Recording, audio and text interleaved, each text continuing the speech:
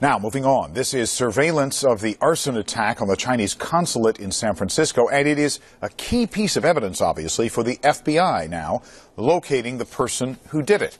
We are learning new details about a man who may be responsible for that attack as well. Now, this happened at the front door to the consulate on Laguna Street off Geary Boulevard.